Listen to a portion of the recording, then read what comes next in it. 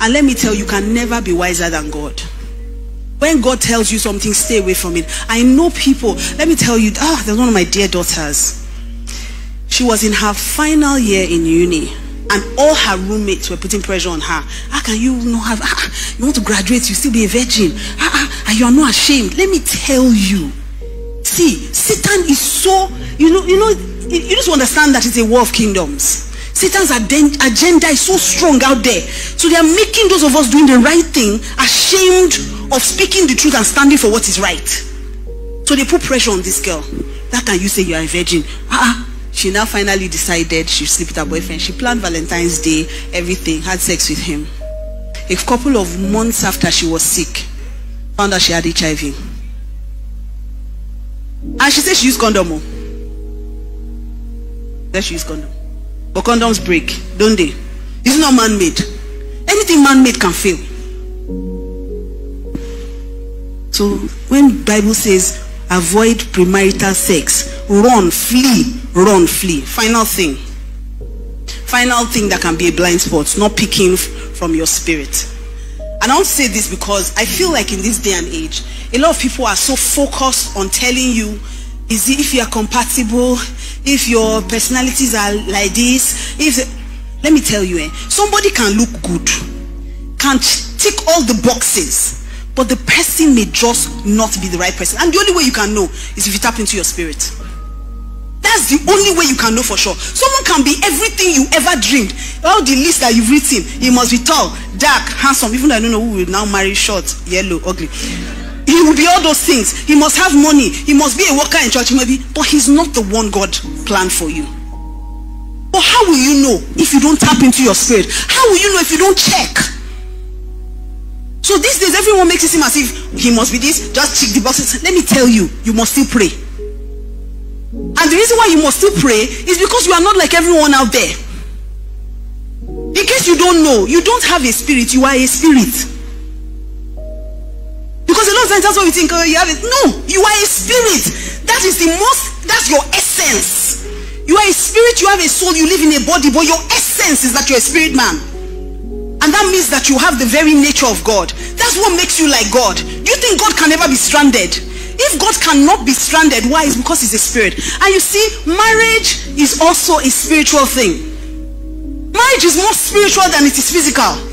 If God created marriage and God is a spirit and marriage came from God, that means it's spiritual. So you cannot use your flesh to make a spiritual decision. Marriage is not about we like each other, we love each other. Marriage is about destiny. Marriage is about destiny. Is this the kind of person I want to spend the rest of my life fulfilling destiny with? Is this the kind of person I want to reproduce his kind?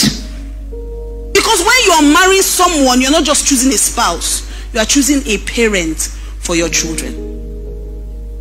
And a lot of times we will not think about that. So even the Bible tells you that beauty is vain, charm is deceitful. It said, but it is a woman who fears the Lord. That's the woman you should go after. How will you know a woman that fears the Lord if you don't fear the Lord? So you must still pick from your spirit. It must still come from your spirit. Listen, if you sow to the flesh, you will reap corruption. No? If you, every time you want to make a decision, you do it from your flesh. This guy looks good. I think he can pay my bills. He can. When you enter that marriage, you will see dimensions you never thought about. So as a Christian, don't get carried away by what the world is doing. You must do things God's way. After you, we laugh about it now, but those days you don't marry somebody you have not received. Yes. You must still bring the God factor, because it's God that still ends up doing. It's God that still ends up blessing that marriage and that union. And God will not bless what he did not put together. So from today, after you have checked all the boxes, take time out and pray. I miss the days of praying Christians. I don't know. And these days now, people are praying, Father, do, give me. Listen, how about communion with God? Have conversations with him and say, this person, he be like, say, fine, but God, how is he inside? Because it's God that sees the heart.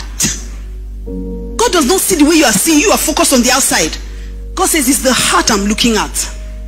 So the person may be everything, but what is his heart like? So when it comes to marriage, don't make it a natural decision. Don't say, "Anna, fine girl, see her childbearing hips. Wow."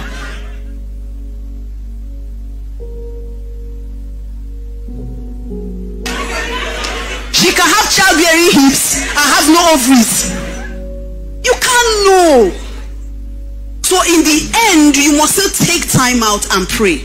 It's not something you should take lightly at all. Who you are going to go the journey of life with is so vital. The person you marry has the ability to change the rest of your life.